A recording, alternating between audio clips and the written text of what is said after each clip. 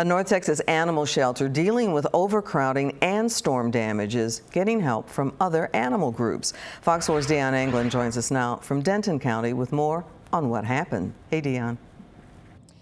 Hi there, Clarice. Well, no break in the stormy weather today, nor has there been in the ongoing effort to care for displaced animals and reunite them with their owners.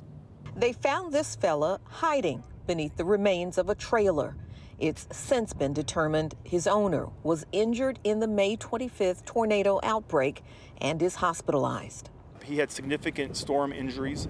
During the tornado, there was metal debris. There's debris of all kinds flying around, and he was struck by it many, many times. The Denton County Animal Shelter, All-American Dog in Pilot Point, rescued dozens of pets and accepted others that were dropped off after the severe weather.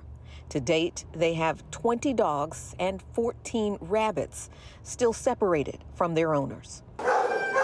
The crowded shelter reached out for help. Its partner, a mobile animal rescue group, stepped up. However, as soon as that group, Animal Investigation and Response, arrived, another issue came up.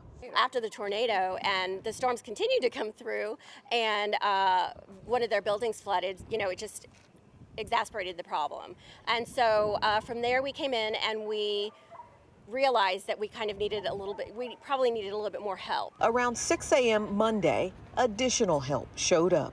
The American Society for Prevention of Cruelty to Animals transported shelter animals that were here before the severe weather to a holding facility in Columbus, Ohio. The gesture will help ease the overcrowding burden while they work to reunite the displaced storm animals with their owners. And then we had to evacuate that building, and that's when all the partners really came to play, and they've given us a chance by taking those 58 dogs this morning to give us a chance to breathe, to get us a chance to reset the buildings the way they're supposed to be.